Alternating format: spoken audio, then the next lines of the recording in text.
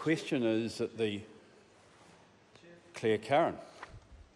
Chair, so I want to address my remarks to the supplementary order paper, the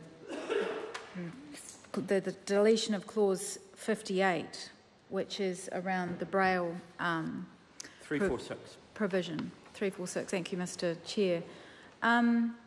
I'm actually appalled, and I didn't sit on the select committee for this, and I've been reading some of the submissions.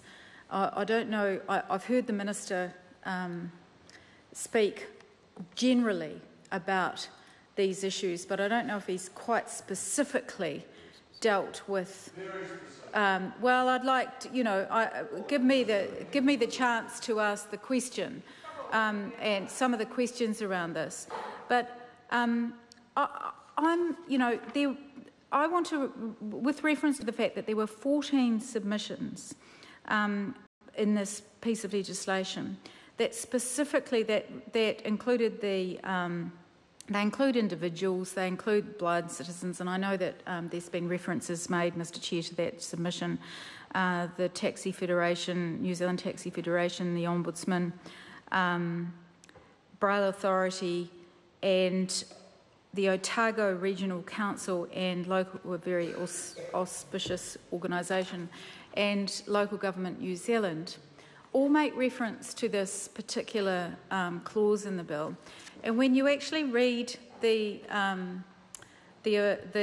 official's report on this, I fail to understand what the logic is, actually, other than cost, for the removal of this clause. And that's my question. One of my questions to the chair, to the minister and the chair, is it fundamentally that the removal of this clause that requires a simple Braille identification mechanism for people who are sight impaired to know when they get into a vehicle, a small passenger vehicle, and therefore can verify there and then that it has a safety measure that they can verify then and there.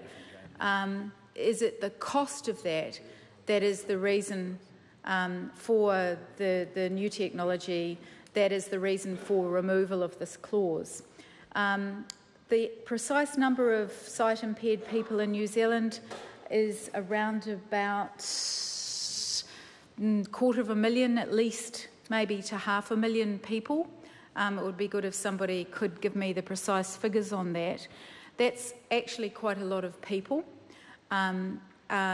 it's a significant number of people for the government to be surely paying attention to them as a group in society and their ability to have accessible means of transport.